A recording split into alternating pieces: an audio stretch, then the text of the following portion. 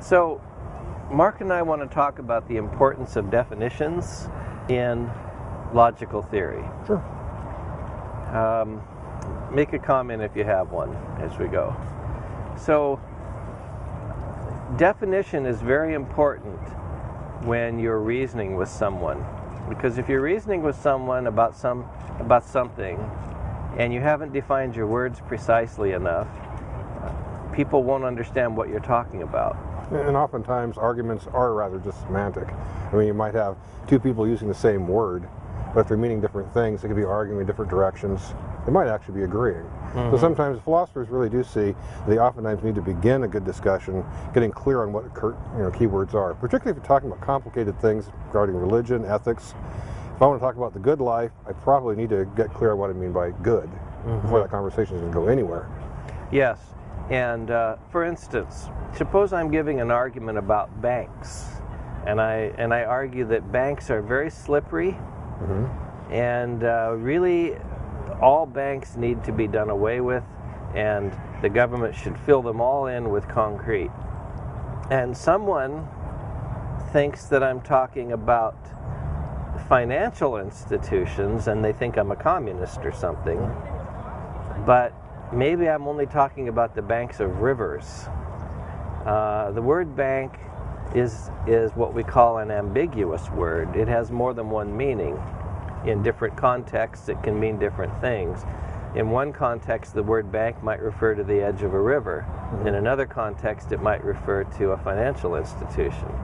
So if I'm reasoning about banks and my audience isn't sure whether I'm talking about river banks or money banks, then there'll be a failure of communication, to paraphrase the movie Cool Hand Luke, right? Yep.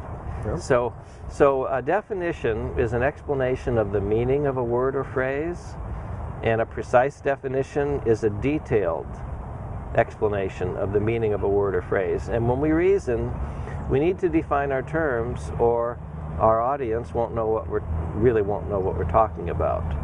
And so logical theory places a high importance on defining words and making our meanings as clear as possible. So there are two things that we try to do away with or reduce when we develop a definition of a word. We try to remove or reduce ambiguity. Ambiguity occurs when a word has two or more meanings, and it's not clear which meaning is intended. And we also, with the definition, are trying to do away with or reduce my mind just went blank. Vagueness. It's funny, my mind went vague. I was listening to the Ducks, and made my mind wander. We're trying to do away or eliminate or reduce at least vagueness. A word is vague if it has borderline cases, where a borderline case is a situation where we're not sure whether or not the word actually applies. So for instance, the word poor. There would be cases where we're not sure if the word poor applies or not. Is a student who makes $20,000 a year poor? Is a student who makes $10,000 a year poor? And usually with vague words, we have a general idea what the word would mean, but we really just don't understand it in that specific context. It's just kind of slippery. Whereas an ambiguous word will have two or more very clear meanings, like the bank. Two clear meanings: river bank, financial institution. There's no vagueness there, there's no ambiguity, but there's two different meanings, we don't know which one. The word's vague if we have a general idea like tall, where something's big. I have a pet that is big. Well, the word big is incredibly vague. In terms of mice, something that big would be big. In terms of elephants, that would be a pretty small elephant. So big is usually going to be like a vague term in most contexts. Yeah, so ambiguity does not involve vagueness. Ambiguity is a completely different concept from vagueness. But yes, when a word is vague, we have a general idea of what the word means, but there are cases where we're not sure if the word applies or not. Rich is a good example too. Rich and poor are both vague words. There are cases where we're not sure if we'd want to call the person rich. Right. Is someone rich who makes $200,000 a year? I don't know if we have a definite sense on that. But is someone rich who's worth $100 billion? Certainly so. So there are borderline cases for a word like rich, and then there are clear-cut cases where we're pretty sure the word applies. But a word is vague when it has borderline cases.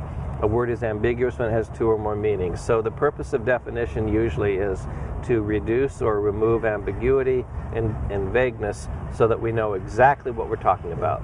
And usually to convey meaning, to provide some cognitive insight as to what the person is meaning by the word as specifically as possible. And that's what happens when we remove vagueness and ambiguity. So the material you have on definition is important. Read it. Look at the examples. Just a couple points to make on this, and there's more details in the course materials and or the text.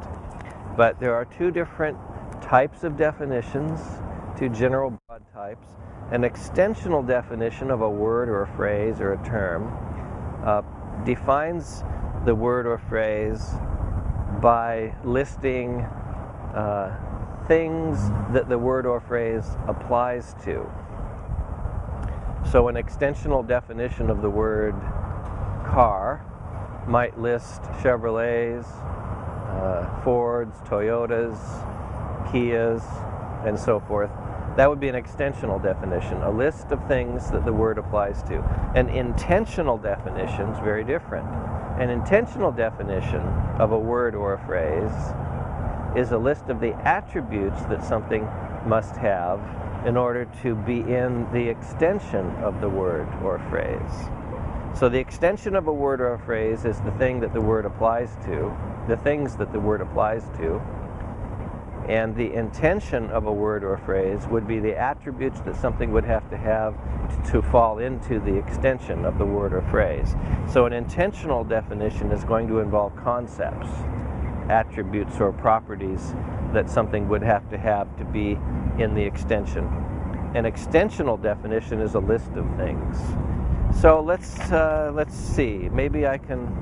Where did Mark go? How about the word tree? Okay, I'll go over here. Can you give a definition of the word tree? Well, would you like an intentional definition or an extensional definition? Well, let's try an extensional definition. An example of an extensional definition would be for me to nod my head at this thing I'm behind, kind of directing your attention to this thing. It's a tree. They'd be giving an example of a tree. I could name a bunch of kinds of trees: elms, pines, redwoods, yews. Those would be examples of the kinds of things that belong in a class of trees. Yeah. I could attempt an intentional definition, but if I gave an intentional definition, this would be tougher. I would need to provide the character traits that are true of all the trees. So I might say something like a woody plant with a trunk of 6 foot, when it matures, it's 6 feet or greater. Now, I'm not saying that's an accurate definition, but I'm attempting to provide the character traits of a tree. That something has to have to be a tree, to be in the extension of trees. Yes. Yeah. And are there other trees here you could maybe put in the extension? I could, if my eyeballs could do it, I could point to all kinds of trees around here. Any of the trees I could point to or alert you to would be part of the extension of trees. A complete extensional definition would point to every single tree in the universe. So I'm just giving you a partial extensional definition right now, drawing attention to specific trees. How about a definition of a duck? Well, there are a lot of ducks around here. So an extensional definition of a duck, I would draw your attention to various ducks. I could draw a picture of a duck and point to it. I could point to ducks walking about. A whole bunch of ducks over there. Okay, There's 6 members of the extension of the term ducks in the water right there. So as you just simply are pointing to examples of ducks, you're providing an extensional definition. An intentional definition of a duck would provide all the character traits of a duck. And I would defer maybe to a duck expert on this, but something like an intentional definition of a duck, a bird, animal with feathers, a bird that swims and flies and goes quack, quack. Well, that's a ridiculous definition, I know, but it's an attempt at an intentional definition. So in other words, what you're saying is if it walks like a duck, quacks like a duck, it's by definition. It looks like a duck. A duck. I know you're not really saying but okay. So this was designed to get you into the material on definitions and hopefully to spark your interest in it. And anything else, Mark? Quack, quack.